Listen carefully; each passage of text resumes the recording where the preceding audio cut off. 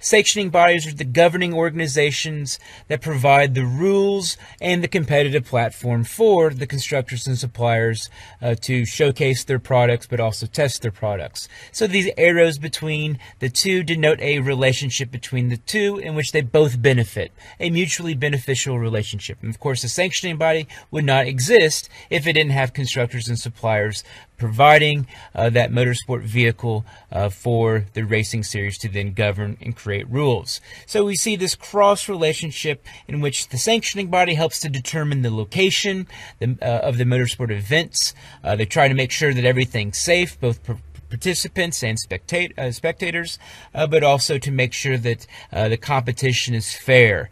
So that's the role of the sanctioning body. The automobile industry uses the sanctioning body to promote the research and development, or R&D, essentially their new technologies.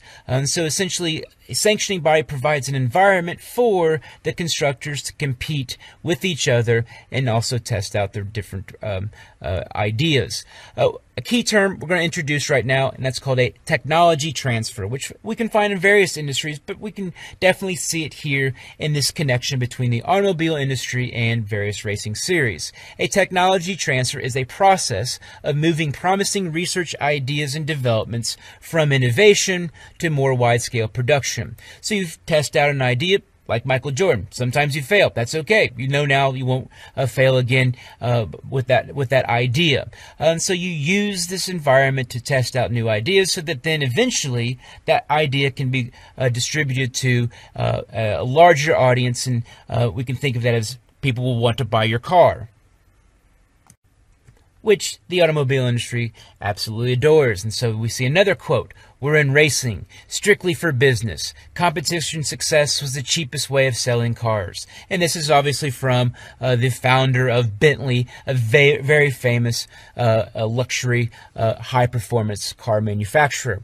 We can also see the typical quote that also can quickly summarize this is "win on Sunday, sell on Monday." The idea that you're going to be able to test your product next to another one's. Fans are going to watch that. If you win, then that's going to help boost your sales for your particular product.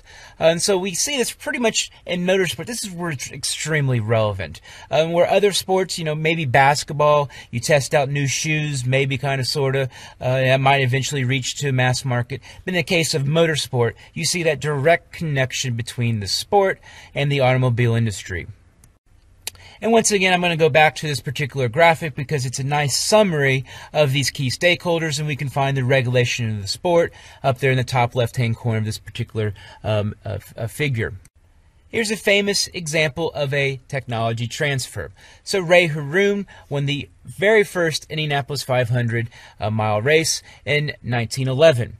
One of the things was the other competitors had riding mechanics, and so essentially two people would go around the entire circuit for that 500 miles. The other one watching out for other competitors, looking at the track surface, kind of being the passenger, making sure everything's okay while the driver, of course, steers the vehicle.